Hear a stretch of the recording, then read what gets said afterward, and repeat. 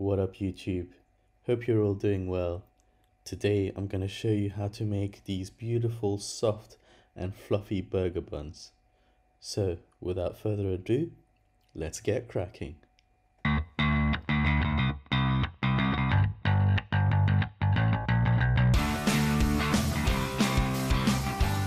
So let's start by preparing a few things. To 180 grams of lukewarm whole milk, add 2 sachets or 14 grams of dry active yeast. Give it a good whisk and set aside for at least 25 to 30 minutes until the yeast blooms.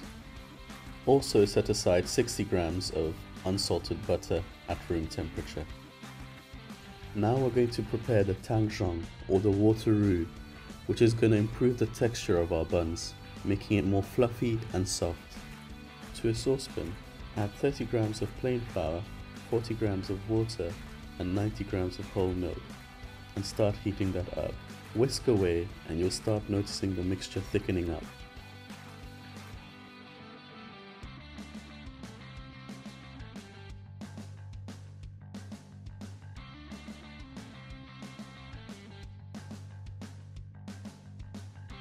Continue to whisk until you achieve a consistency like so, and set aside to cool. Now for the main part. To 480 grams of plain flour, add 10 grams of salt and 50 grams of granulated sugar. Give it a good whisk so that everything combines and the salt and sugar disperses throughout the flour. Make a little well in the center and add in your milk and yeast mixture.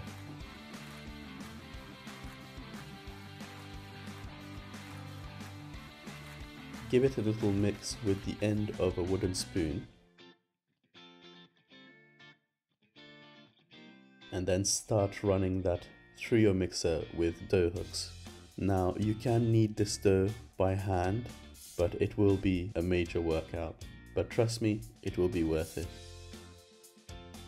After a few minutes, when the dough starts to come together, add in your beaten whole egg and egg yolk. When separating the egg yolk, remember not to throw away the egg whites. You can use that later on in the recipe for our egg wash.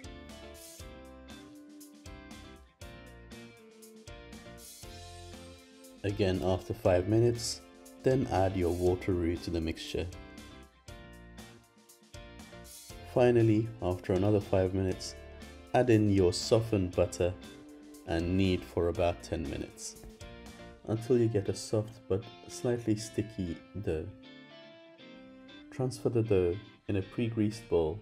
Now I used sunflower oil to grease my bowl, but please feel free to grease your bowls with any neutral tasting oil. And yeah, I know that sounds so wrong in so many ways. Cover with a cling film or a towel and set aside to proof for about 1 to 2 hours until it doubles its size. Once proven, slap that booty. Beat that dough down until it deflates. Obviously.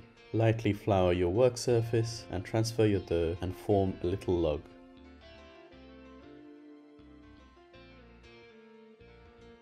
Divide the dough into 10 equal pieces.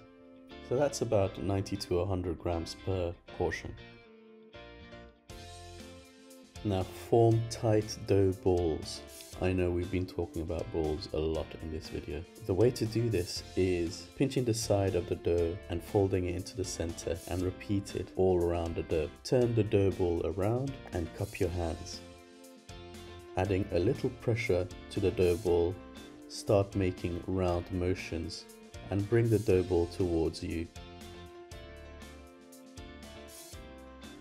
What we're aiming to do is sealing the dough balls, so when they're rising, all that air is trapped inside, ensuring that our burger buns remain fluffy, spongy, and soft.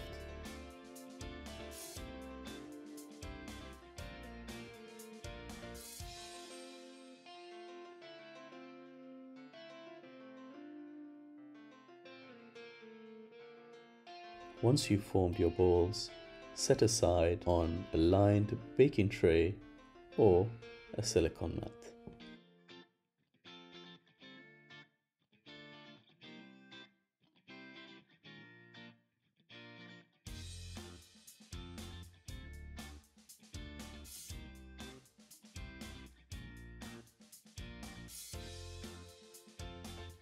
Let proof for another hour or until your balls have doubled in size.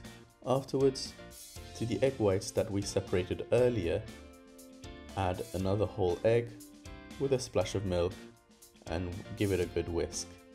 Use this egg wash to coat the top of the buns to give it a nice golden color. Pop your balls in a preheated oven at 190 Celsius or 370 Fahrenheit for about 16 to 18 minutes until golden. Now pop those beautiful burger buns out and set aside to cool.